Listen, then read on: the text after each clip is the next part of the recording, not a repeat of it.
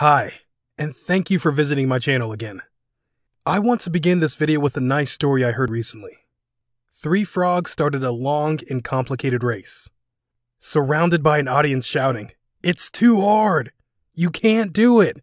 Many tried and no one succeeded!" and things like that.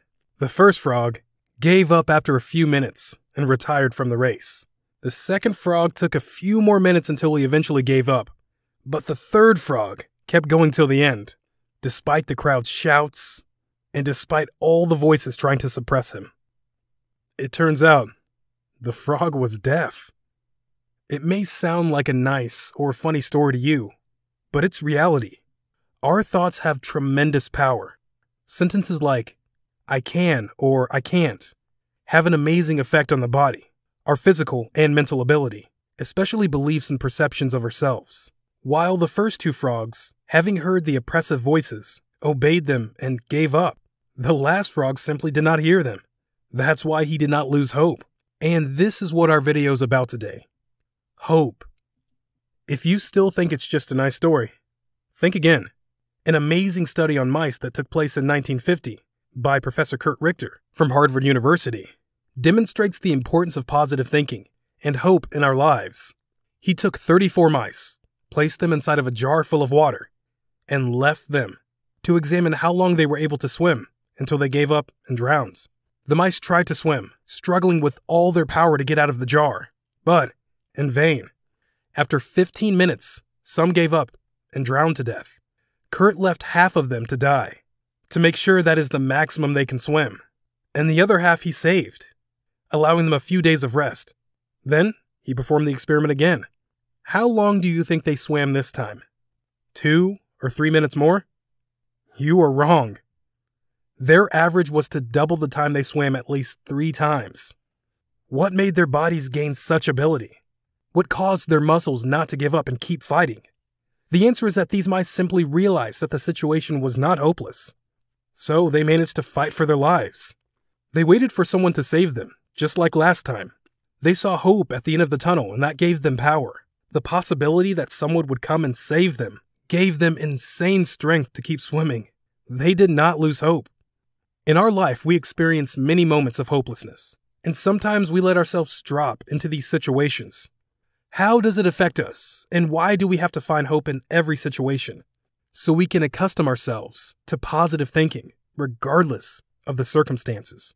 Professor David Feldman spent more than a decade of his life searching this issue. He found that hopeless people are more likely to suffer from depression and anxiety, high cholesterol levels, and high blood pressure, compared to hopeful people whom, in addition, feel even less pain compared to others. It turns out that hope also helps improving daily function. Hopeful people are enthusiastic when it comes to performing a task. They see it as a challenge that they are willing to face, take responsibility for, and even give meaning to. While people with low hopeful thinking recoil from tasks and are afraid of them, they feel helplessness and frustration, which increases their difficulties until complete avoidance of coping.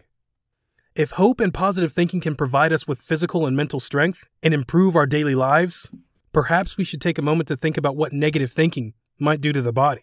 In 1974, Clifton Mydor, a doctor from Nashville, treated Sam Lund, who suffered from esophageal cancer, a disease that was considered fatal at the time.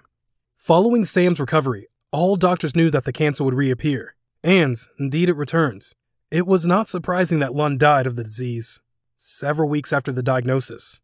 Surprisingly, after his death, when the body was dissected, very few cancer cells were found, not enough to cause his death. Moreover, the cancer appeared in the liver and not in the esophagus at all, and in such a small quantity that it does not even cause the death. After his death, his doctor said, he died with cancer, not because of cancer. What actually caused Lund to die? This matter bothered Dr. Clifton even after 30 years. When he said to Discovery Health Channel, "I thought he was terminally ill." He thought he was terminally ill. Everyone around him thought he was terminally ill. Did we somehow shatter hope?